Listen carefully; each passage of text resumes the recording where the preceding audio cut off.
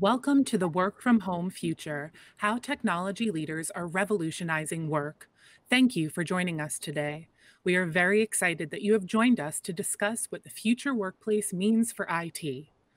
Thank you to our partners, Google Chrome Enterprise, for helping bring this event to life. We want to hear from you during this conversation. We will be utilizing Slido as a way for you to engage with the event. You will see it displayed to the right of this video. Through Slido, you could submit questions to speakers during the event. Moderators will do their best to address the submitted questions, but due to time constraints, not all questions can be answered. You will also see polls throughout the event, and we encourage you to vote once they are live. These polls will pop up in the Slido widget when prompted. With that being said, let's get started with a poll to kick off our first conversation. How satisfied are you with your current technological solutions from work from anywhere productivity? Very, somewhat, not very, or not at all? Now please welcome interviewer Alex Conrad, Senior Editor, Forbes, and John Solomon, VP Chrome OS, Google. All right. Well, thanks everyone for joining us. Excited to have this conversation, the first of several we're going to be having this afternoon or morning based on where you are. John, it's really a pleasure to be chatting with you today about sort of the boundless workplace and how I think this massive work from home shift is affecting kind of productivity and how we set things up to be the most productive, in this new environment. So for the benefit of our audience, John, do you mind just telling us a little bit about your background and sort of what expertise you've brought to your role at Chrome OS right now? Yeah, thanks, Alex, and great to be here. I really appreciate the opportunity to join this audience. I run the Chrome OS business. I'm the vice president of that at Google. And, I've had the benefit of being in IT for quite some time. So I've seen a lot happen. I got to experience firsthand the dot-com bust. I got to experience 2008. And now with all of you here, I've got to experience coronavirus and this epidemic. So it's been an amazing journey from personal and professional perspective. And I've worked for many years in technology, starting with HP for a long time. Then I went to Apple, and now I've had 2 years running Chrome OS with Google. And this has been truly the most exciting period of my career. Thrilled to be here. Awesome. And so I'm curious, as we get our results from our initial poll, do you have any guess of kind of what you expect people will say about how happy they are with their work anywhere setup right now? I'm sure you talk to customers and others, and I'm curious kind of what you hear and what you expect we're about to see. Yeah, Alex, this has been the huge challenge for so many companies, large and small, adjusting to work anywhere. And there's really two kinds of companies. Companies who, broadly speaking, who were quite far along or were ready with cloud-oriented technology.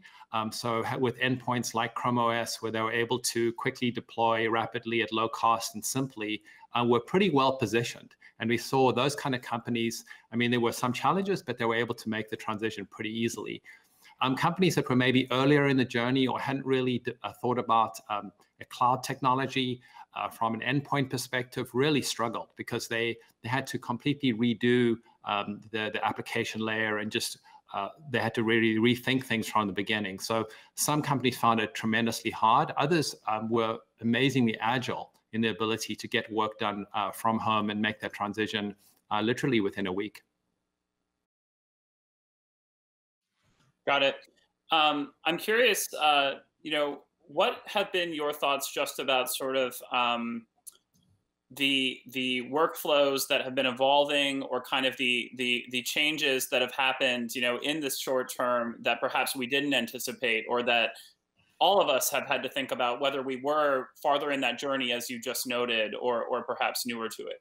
Yeah, I think, when you boil it down, the 2 or 3 things that have really made a difference are, first of all, from a security perspective, did you have a security approach that allowed for this massive deployment of endpoints outside of your local, physical place, and do that in a way that was secure? So I think kind of having a security thought through end to end, from endpoint to your servers, And this is where technology like Chrome OS was really beneficial. So security was a big one.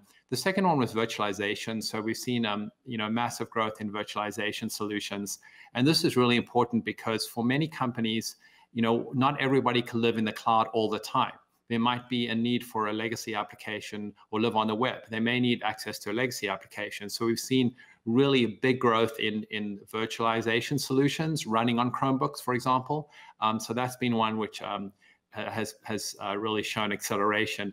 And it's shown IT how this concept of being able to manage a desktop in a remote location with a combination of a secure endpoint with virtualization where needed really works well. Has anything surprised you or anything gone smoother than you anticipated that gives you sort of optimism or comfort kind of about how people have been, responding? Yeah, I mean, I think one of the interesting things we've seen, and it surprised us, I mean, we're pretty optimistic about Chrome OS in general, but what we've seen is the growth rate and just the adoption of Chrome relative to other technologies has really surprised us. Just to give you some hard numbers on this, we saw 155% growth in the commercial channel, which is where the channel that companies essentially are buying products in the first quarter.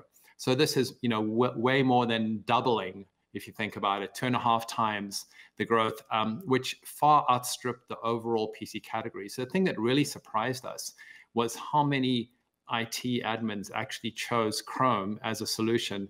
And when we asked them why, it really came down to 3 things. Was simplicity, security, and the ability to be able to do it at low cost were the factors. Makes sense. Well, I have good news. Our poll results for the first question are in.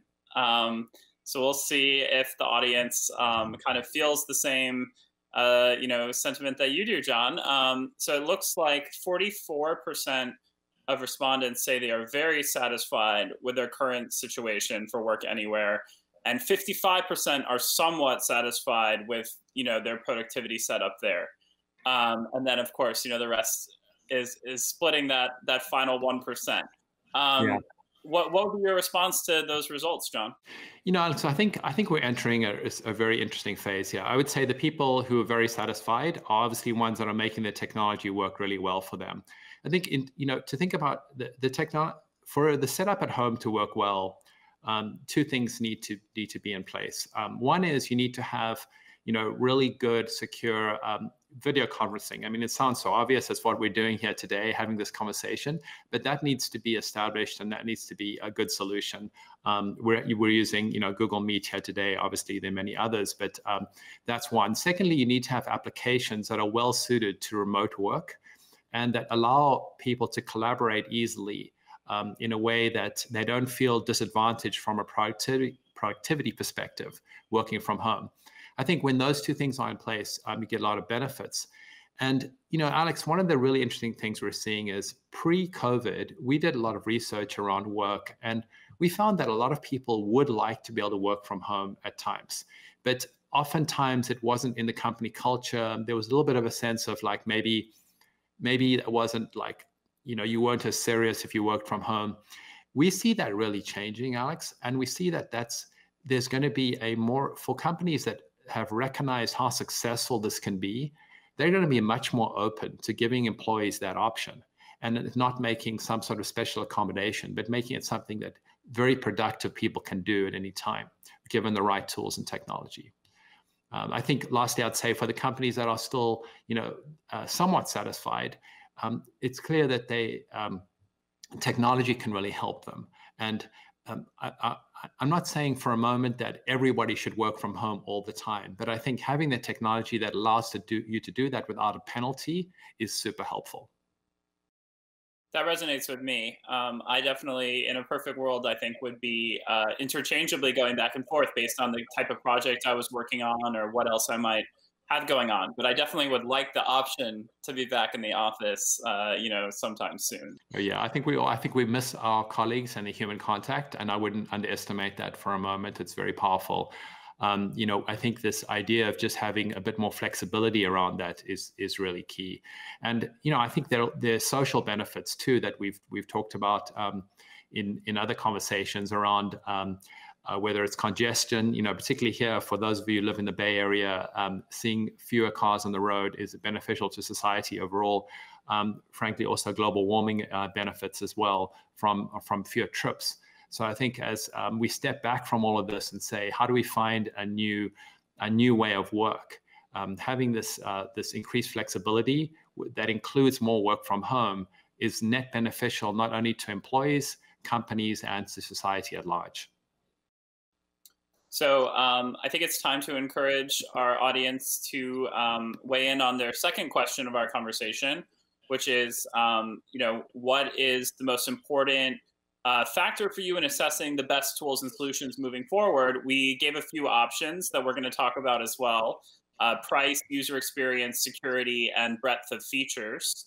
John, as people weigh in, I'm curious, how do you think about those different, sort of vectors, and what is your true north when it comes to a successful setup? Yeah, we're very user-centric. I think that you've got to make sure that the user, the employee, the user at the end of the device is getting maximum benefit, can get their work done. So never want to lose sight of that. Having said that, I think once you make sure that the user has the applications they need, they can quickly get in and out, they can do the work they want to get done, they can collaborate. Then looking at technologies that allow for simplicity, ability to be able to manage with a small staff. If you think about it, like companies are facing uncertain economic times, many companies right now, and whatever we read looks like this could be the state for a couple of years, right? We could be in some economic headwinds. So capital is hard to come by. And so I think you want to have the right applications. You want to be able to do this in a way that is simple and be able to be managed, but you also want to do it at low cost. Because there's obviously less money to go around from a capital expenditure perspective. So those are some of the filters we look at. Start with the user. Can the user get their work done? Then look at technology that's secure, easy to manage, and can I do it at low cost with not a ton of people? IT doesn't want to spend. IT has many things on that they need to do, and managing endpoint products is not something they should be spending tons of time on. You want it to be largely automated, simple, easy to do with a small number of people. Got it. And I know you mentioned security. I'm expecting that might be an important factor. We've heard at Forbes of a few CIOs who have been wondering about, are they facing many more endpoints of vulnerability or a much more complex setup with people working from anywhere? Could you go a little bit deeper about how you think about that and what makes you comfortable that this is still a good setup there? Yeah, no, it's a great question, Alex. Security is one of the pillars of the Chrome operating system. It's something that we had the benefit of designing a new and modern operating system much more recently. So this allowed us to really think about security as a fundamental. And so with Chrome, so yes, conceptually, when you have a lot more endpoints deployed remotely, you've increased potentially your attack surfaces for bad actors. So I think for IT, they really need to think about what technology they deploy that doesn't increase the risk. And this is where Chrome OS comes in, because it's a secure from the silicon level all the way through to the cloud system. It has far fewer surfaces or vectors where things like malware, phishing, ransomware, they just don't happen on Chromebooks. So this allows IT to not worry about that.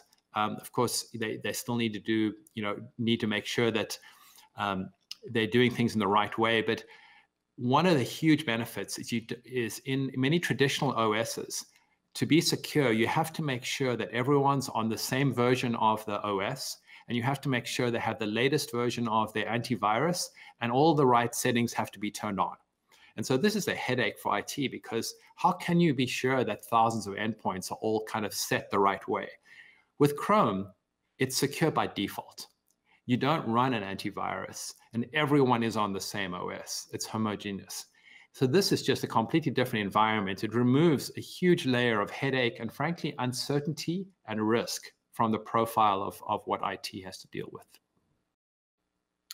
Well, we have our results in, and you were actually right. You started with user experience, John, and that was 60% of the response. Security, the one that I was looking at the most, was second at 25%, and then breadth of features 11%, and price 3%. So it looks like people want tools that work right now. Maybe they're not so much concerned about just the cheapest one. Any surprises there, or if not? Well, Alex, I'm glad you actually said the low percentage on cost, because actually cost is not, we don't look at cost as the cost of the device. I think the cost of the device, and I think that's kind of what the users the folks who voted were thinking about, is actually a nice device that's something you and I would like to carry around is important. In fact, we've been working with many OEMs to improve the quality of the devices.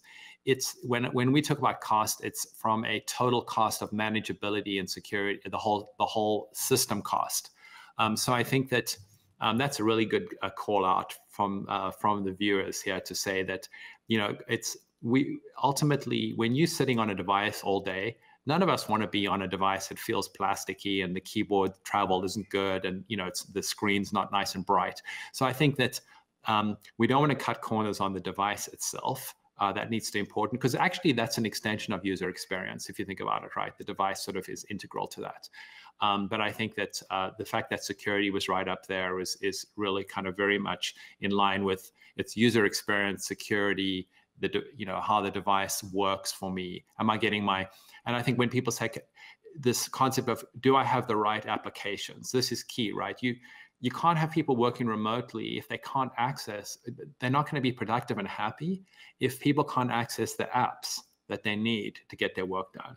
And if the apps are somehow like, hamstrung, that's a problem. So we've been putting a ton of work into working with big developers, small developers, to make sure that the apps they are working on can work well remotely on a Chromebook. Because sometimes these apps were designed originally for native, running natively with local data.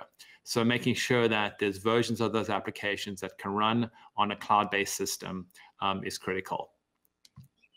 John, I want to get to a couple of questions from our audience before we have to wrap. The first one is, what is your own ideal work from home setup? What apps are you living on, and sort of what, within Google and at least your team, what do you find are your sort of go-to devices or apps? Yeah, so I'm what we call a knowledge worker as opposed to a developer, right? I'm not a software developer, although I love software and spend a lot of time thinking about it. So really, what I found, and this has been an amazing experience for me, coming to Google and being here for 2 years now. I live in the Google applications on my Chromebook. So I live in G Suite, and one of the things that I think many of us take for granted now, but I've been surprised how many companies are still working in a way where they're not in the modern collaborative way, where in other words, they're still sending emails to each other with files attached to them. And once you've made that transition to applications that you share, it's just such a different and such a more pleasurable way of working when everyone collaborates at the same time, and it's so much simpler. So I work in the G Suite applications. Often someone will send me an application from, for example, the Microsoft Office suite. And the great thing is now with G Suite, you're indifferent really. You can view, edit, comment, and send it back natively as well. So you're not going through nearly as much complication on the translation side. I also take advantage of some of the Android applications that are available. As you probably know, the full Android Play Store is available on Chromebooks. So we'll dive in sometimes, and sometimes when I've got a few minutes, I'll play some games. Or there are a few interesting applications in the enterprise space that are on Android too. So that creates additional flexibility. This was not an audience question, but what is your one game? What is your favorite game right now? I'd have to say like solitaire. I just need Okay. A classic. Last audience question that we have time for, but I've really enjoyed this, is just as people think about maybe a second wave or another pandemic, another crisis in the future, God forbid when that would be, what systems should they be keeping in place or thinking to have in place ahead of that, so that even if we all go back to work partly, let's say in the fall or whenever that may be, they're ready for whatever that next event would be? Yeah, it's a great question, Alex. And I think the way to think about this is that, in the past, a lot of companies had these kind of what we call business continuity plans or redundancy plans. And it was sort of a check. Honestly, it wasn't taken very seriously, or it was more to do with, kind of crisis management. Now, of course, no one's not going to take that lightly anymore. It's going to be something that is really taken seriously. And I think it comes down to really having a plan that your workforce is enabled to get the access to the tools and data that they need for mission critical applications that can keep the revenue of the company going, meet customer needs wherever people are. So this idea of sort of fewer boundaries and making sure that data can be centrally located so that you don't have to make this transition from local data to centralized data is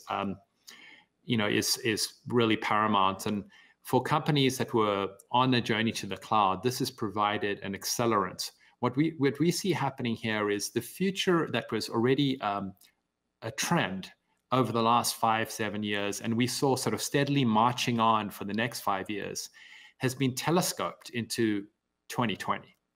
And so companies need to accelerate that transition, be ready for a more agile environment where people can work anywhere, and this way they could take on something like this in the future if it had to happen.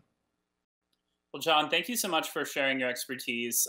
Excited to see how the panel that follows us can maybe build on some of the themes we've just discussed, but really appreciate you sharing all this with our audience today. Yeah, thanks a lot, Alex. Thanks for the opportunity. And I'd like to finish by saying we're super optimistic about this transition that's happened in IT. We think it's actually great for users and great for IT. Sometimes you have things that are good on one end of the spectrum and not for the other. This is one of those situations where everybody wins. Of course, there's change management involved, but ultimately, it's really exciting. It gives users what they need, it gives IT better security and manageability, and we get to have more flexibility in how we get things done. So I think it's a win-win. Sounds good to me. All right. Well, thank you, John. Thank you. Thank you, Alex and John, for that engaging conversation. Now, as we look to discuss managing a cloud workforce, we'd like to ask, what is your biggest concern moving a company's network to the cloud? Security, keeping employees productive, lack of expertise and resources, or compliance? Please submit your answer in Slido. We'd now like to welcome moderator David Jeames, staff reporter Forbes, and panelists Mark Eimer, SVP and CTO, Hackensack Meridian Health, David Reese, EVP and CIO, Hackensack Meridian Health, and John Solomon, VP Chrome OS, Google. Hi, everyone. Thanks to our audience for joining us today. I also encourage you all to continue to submit questions as we go along. Just kicking us off, Mark. Hackensack Meridian Health has 17 hospitals and about 34,000 employees. So I'd love to know how COVID-19 has forced you, as CTO, to sort of rethink the company's technology strategy. Yeah, well, thanks, David. As you can tell, COVID hit healthcare really hard. And what was even sad is during COVID, so many different cyber attacks on healthcare were occurring at the same time during the pandemic, right? And just like every other industry where we had to get people to work from home quickly, one of the key things for us, and I'll re-echo what John Solomon said earlier, right? Security, simplicity, and cost, right? So we were outlaying a lot of capital at that time, and we needed a very simple and secure solution to give people the tools that they needed to work at home, and leveraging the Chromebooks and leveraging our virtualized solution Citrix to give them the same user experience that they have at home in the office really helped us to change the landscape of how we could quickly pivot and get people working from home and still be productive.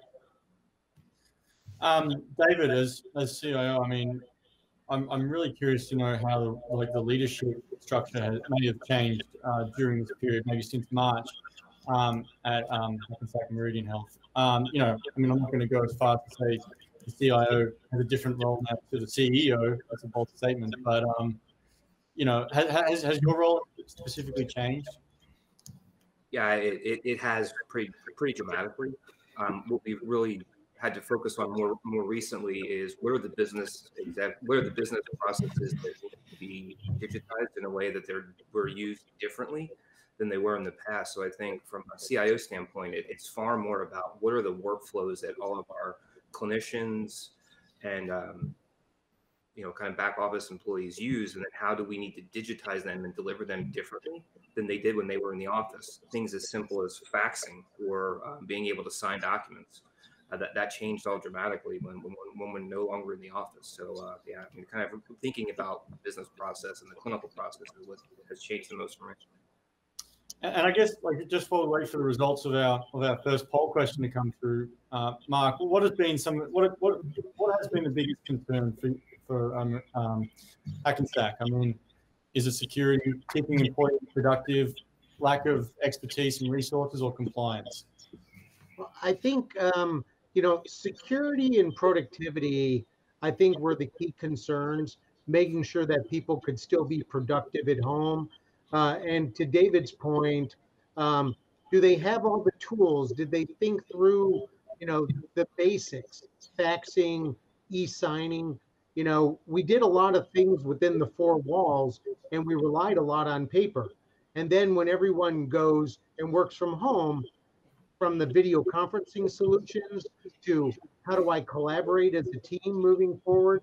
So a lot of the basics that you sort of take for granted when you're in the office, you have to figure out and work through some of the basics with people working from home. So it took a little bit and we pivoted quickly, but it did take some forethought to figure all that through. I'd say that your comments definitely in line with some of our audience. We had 51% of people said that security was the biggest issue.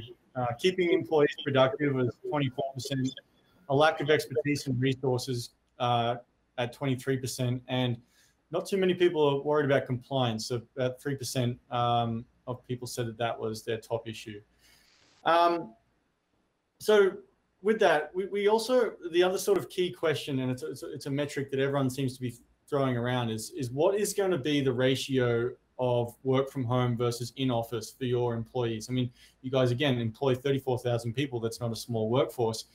You know, do you expect that once we return to a new normal, and again, that's a broad statement, I mean, are we looking at a 25% ratio, a 50% ratio of people working from home versus coming into the office? Or, I mean, as a health organization, perhaps David, if you want to take that one. Yeah, I mean, and that's part of what we think about is, you know, not everyone can work from home. There are, with 34,000 team members, 17 hospitals, hundreds of individual care locations, there are certain things in our business process and our clinical process that just can't be delivered from home. What can be delivered from home is increasing, but it certainly isn't the full suite of things we do. Things like getting an x-ray. The x-ray technician that administers the x-ray has to be on site. The patient has to be there. So when I think broadly about what does it take to run our 17 hospitals, what does it take to do imaging and lab work, you know, I think from a vast majority of our team members and our clinical care providers, it's still a on-campus based world for us. Now, when you change that to some of the outpatient patient care and we change that to corporate services, there, I think what we've demonstrated pretty quickly is a vast majority of that work can actually be delivered, if not fully from home, almost entirely from home. So I think on the ambulatory setting, when you think about an e-visit with your family physician, not all, but a lot of that can be delivered virtually. So I think, you know, we have to kind of break our user and employee populations up into segments and say some of those segments, it's a 0% work from home. And while other segments, it's almost 100% work from home. So I think, you know, if I had to put a number on the 34,000 and how many could work from home, you know, it's in the thousands, maybe upwards of 10,000, but probably not more than that, just given how hospital centric we are and how much has to happen inside a hospital. So about a third. I mean, you'd also probably assume that might be consistent across the entire healthcare industry. Right. So just while we wait for the results of that poll to come through, John, I'd love to sort of know from Google's standpoint, how the needs of your customers, obviously including Hackensack Meridian, have changed since March. I mean, we sort of touched on this in the previous chat, but I feel I'd be really interested to know sort of what requests are sort of coming your way. Sorry, John, I think you're muted. I want to say one quick thank you, David. I wanted to say one quick thing on the prior conversation, just to add to that, which is that the who works from home and what percentage of people, I think this is something that's going to evolve. And as people figure out like what's the best to do, but this concept of one of the things that we've learned through this period is when change doesn't happen in a linear way. It tends to, and what we've seen is because we were all forced to work from home, we all figured out a lot. And an example is, I'm glad that Mark brought this up and Dave did on telemedicine. Telemedicine is definitely going to be much more rapidly adopted post this than before. And I'll segue that into what we're hearing from customers, because we serve a lot of healthcare customers at Google. And the two segments that I think are going to have a really sort of I see having one of the biggest changes from this are healthcare that was already going through a digital transformation, due to many changes in technology and pressures on that industry. And so healthcare is really going to be looking at delivery and looking at how technology can help delivery and looking at and dividing up their types of work. And I'm really glad that Mark and Dave talked about, for example, follow-up visits, different kinds of visits that can be very efficiently delivered via telemedicine versus others that obviously must be in person. So what we're hearing from customers since March is really thinking about work and thinking about the nature of work and what kind of work is well suited to be done remotely versus what kinds of work really requires collaboration on a daily and a much more regular basis. So I think that's, we've at Google, we've quite some time worked with companies delineating between what we call knowledge workers and frontline workers based on the sort of applications they used. But now you're seeing another sort of angle on it, which is actually which of this work can be done remotely versus what needs to be done in the office. And that has a knock-on effect on technology, because you then look at, okay, it's not necessarily just knowledge worker, frontline worker, it's what kind of tech, it's remote versus in office. And then for anything that's outside of the office, the technology stack needs to be cloud-centric. It needs to be easy to manage and deploy, the things we talked about before.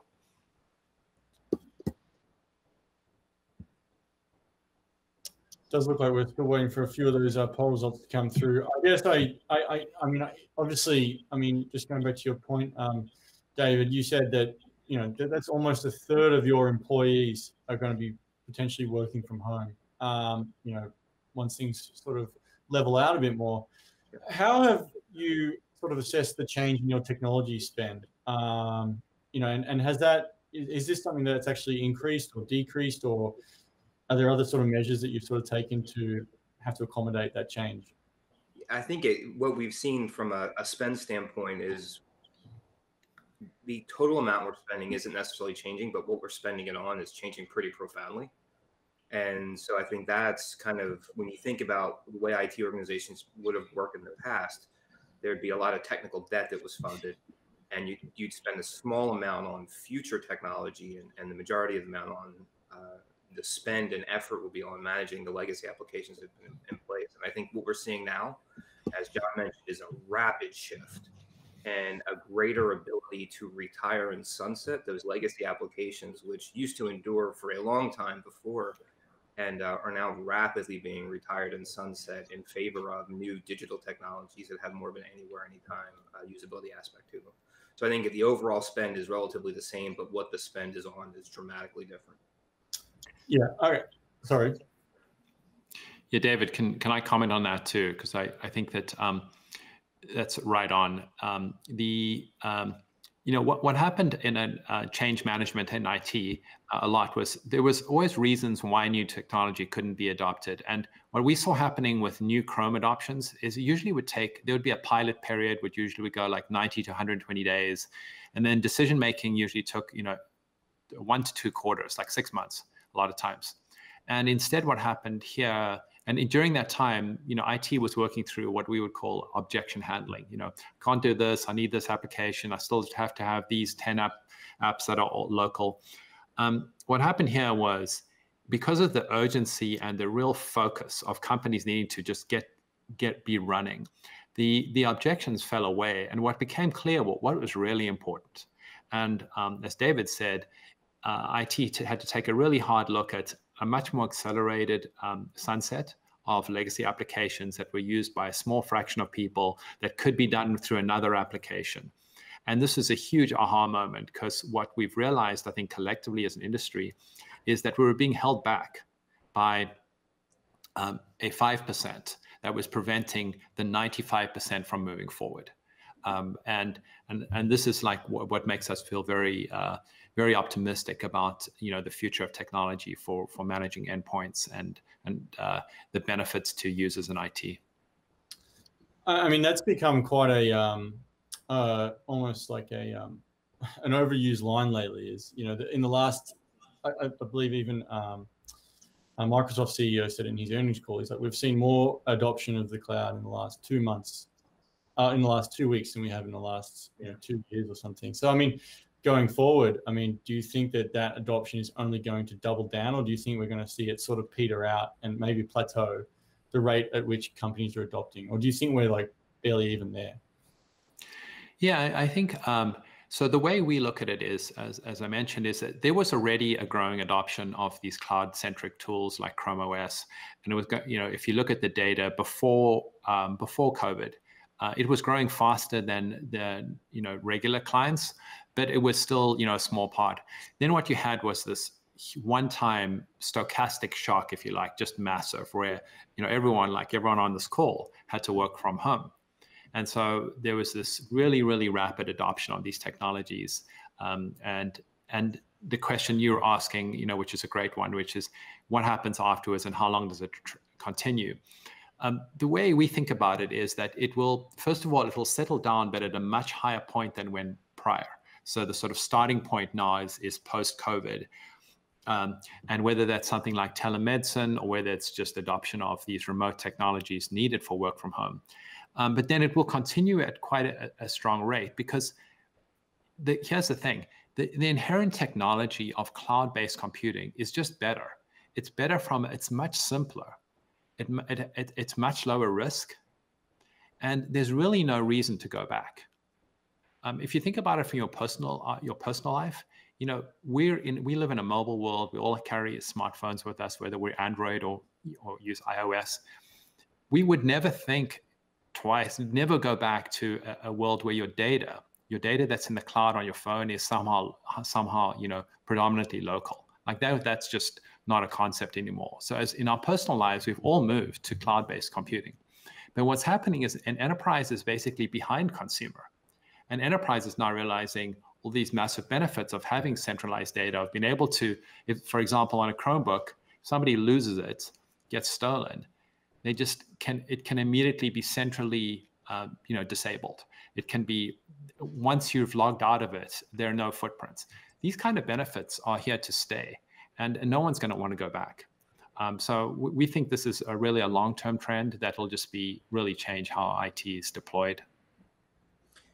But just a counterpoint to that. I mean, do you think though that once people do start going back to the office, even if they are in reduced workloads, that we might see some companies maybe retract their cloud use, and then sort of turn back to the old way of in-office networks? No, look, some applications need to be done locally. I mean, if you're a designer and you're doing serious design work on an Adobe product, for example, that is a product that's the type of work that not a lot of people do it. I think Adobe would tell you that they call it the 3%. So it's a small number of people doing very high value work that is much best suited to native applications. But it turns out for every designer, there's at least 10 people who need to then look at that design, comment on it, edit, mark up, give feedback. All of those 10 people downstream from the original designer can get all their work done in a cloud-based application, and they can do it anywhere. So I think we see other workflows like that, where there's just examples of that kind of thing can happen. And certain applications need to be local, others need to be in the cloud. We do have actually some results back from that initial poll on those ratios of what the workforce will go back with. For Hackensack Meridian, you guys, I'm just again going back to that, about a third of your workforce, of 10,000 people going back. Our audience thinks that once the new normal comes in, it'll be about 25% of their workforce will be working from home. That's 39% of respondents said 25%. And half, about that 34 people in the audience, 34% of people in the audience said about half of their employees will be working from home. So these are, again, sort of seismic shifts in just the way that we engage at work. I mean, is there any sort of immediate responses to that? No, I would say that's probably pretty spot on. I mean, I think from a Hackensack Meridian Health perspective, our original concern, I think, again, was productivity and security. And as we've polled managers and employees, we've found that productivity is actually higher with people working from home, almost to the detriment where they're working longer, right? So so we know that the productivity is not being impacted. Actually, it's being exponential. And then how do you pull that back? And then how do you mix both that hybrid model of knowing that people are going to continue to work from home or come in 2 days, work from home 3 days? So I think, you know, to John and David's point, I think that's the new normal, where any solution that you deploy today has to fit a virtual office environment and be able to work for any person on any device, any place, as long as they have power and internet. You know, that I think that's going to be the new norm. So with that, actually, David, I'm really curious. I mean, actually, to both of you, I'd love to know sort of what technology specifically you've sort of identified in the last 2 to 3 months that have, you know, totally enabled this, you know, again, this huge change in the way that your workforce is operating. I mean, obviously, this is the stuff that you guys do every single day. So I want to sort of know what's on your desk. Yeah, so I think one, and it's not necessarily a technology item, but it's a really important item to enable the technology, is working with finance and the CFO to adjust the way we fund IT. Because, and some of the participants in the audience may be going through the same thing that I am, which is cloud gets funded out of operating expense, where legacy applications get funded out of capital. And you tend to have greater access to capital than you do to operating expense. And so from a CIO standpoint, one of the key things is to work with finance to shift how IT is funded so that you can afford and support these cloud-based applications, which are subscription driven.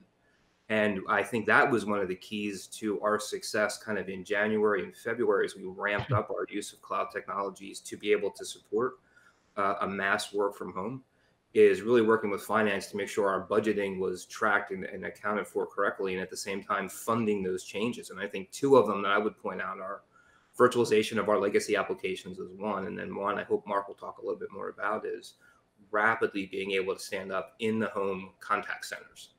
Right, most of patients come to us because they call us, and we used to have those call center agents come to a location, and quickly we had to figure out a way to get them home. And so those were kind of, I think, two of the key enabling technologies that happened very fast. Mark, did you want to weigh in? Yeah, I mean, to David's point, for the last 20 years, everything that had been architected had been around the four walls and coming into work and doing your job on site. And then very quickly, knowing that we had to get about 80 call centers, approximately 500 people working from home, doing call center work so that patients could continue to call us. That was a quick pivot. So probably within the amount of 2 to 3 weeks, we pivoted very quickly from 500 people and 80 call centers on-prem doing their job to all of a sudden working from home off of Chromebooks in a web-based world. I mean, it was phenomenal. To John Solomon's point, a lot of skepticism. I don't think it's going to work, right? But then they don't have the option to object. It's you must do it and you must make it work, and they did. And it's been a huge success to the point now where we're actually expanding that and continuing to look at other opportunities that we can in that avenue. So I know that there is a growing trend. Growing maybe an overstatement, but I know that there is a lot of companies that use this sort of multi-cloud strategy as well. I know that Hackensack Meridian use both Google and Azure, and I just wanted to do sort of a really quick explainer of why companies do that. So I'll start and I'll let David chime in. So I think the thing around hybrid cloud, multi-cloud strategies is that, cloud providers are not isolated from having outages themselves.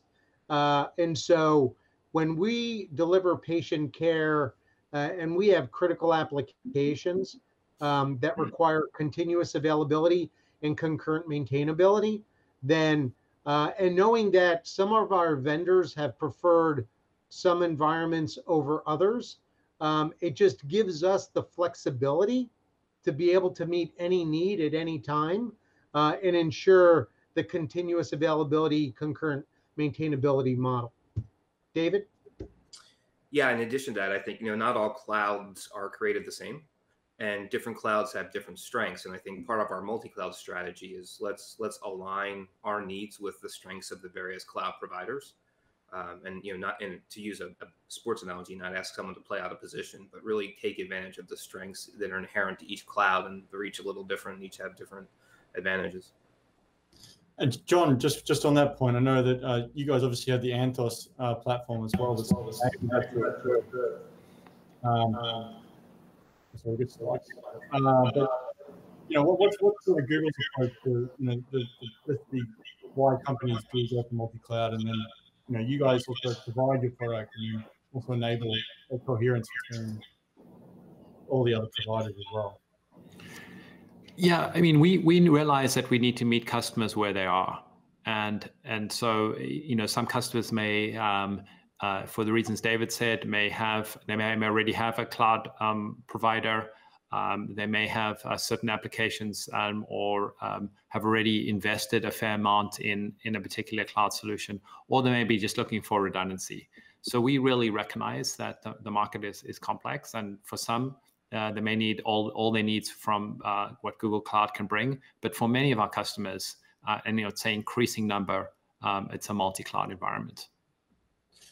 You would say that the majority of customers definitely typically will seek a multi-cloud approach. I think it depends on the nature of the customers. Very large customers or certain segments like healthcare and financial services tend to look at that. But it is dependent on location and the type of industry. And I would say, though, that the endpoint strategy is independent of the cloud strategy. So you can run, if you're running Chromebooks, for example, it's not dependent on running a particular cloud stack. We're independent of the cloud.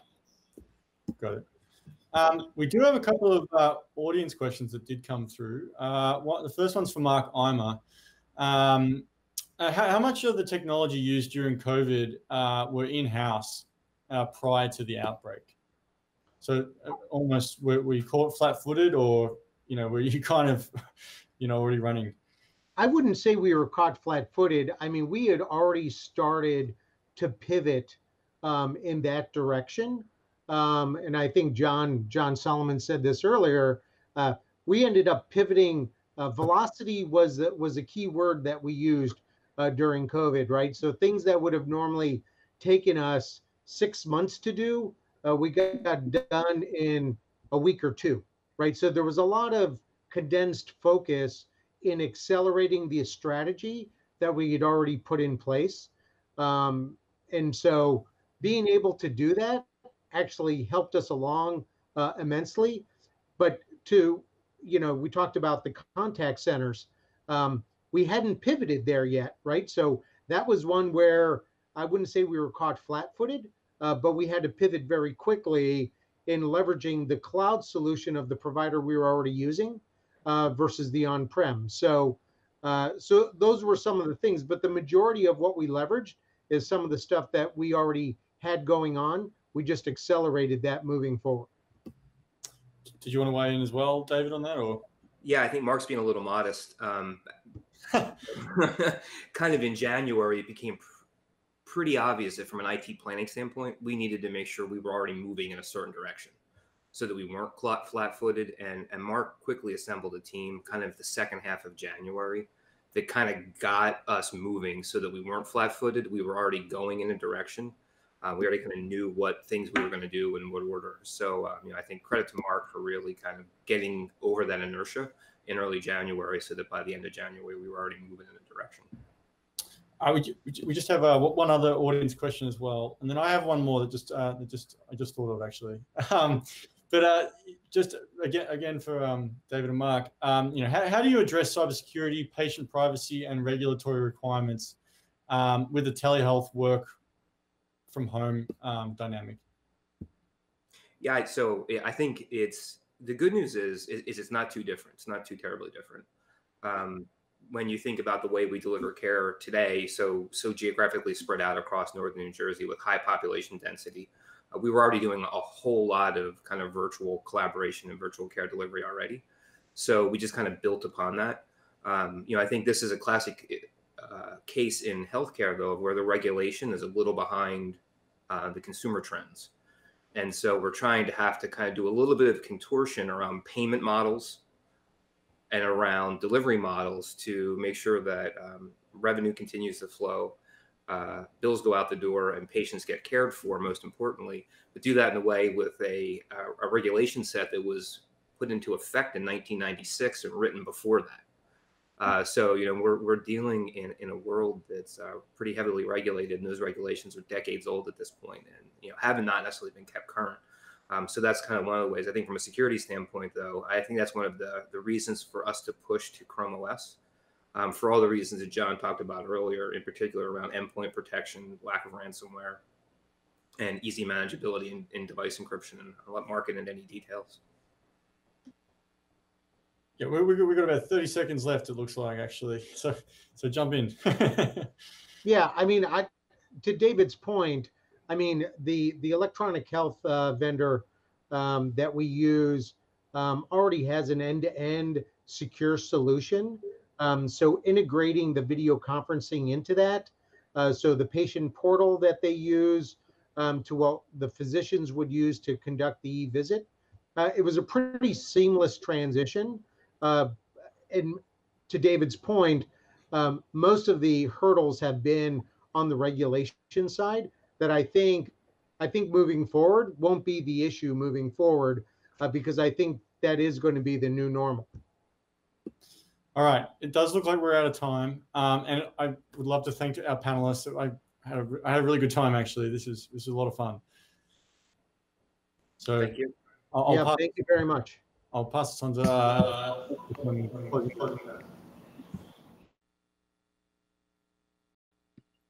Hey, everyone, you might have just heard me start to say this, but we just wanted to thank you all again for joining us today for all this programming on the work from home future and working everywhere, how technology leaders are transforming work. We do hope that you enjoyed this experience and found it engaging and informative. We want to thank our speakers one last time for sharing everything with us, both in our fireside chat and our panel.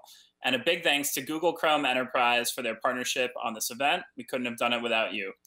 And please, one more time, please go to Slido to take our post-event survey. We do appreciate any and all feedback.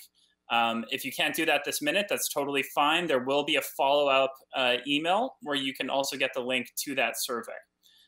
Thank you so much and have a great day.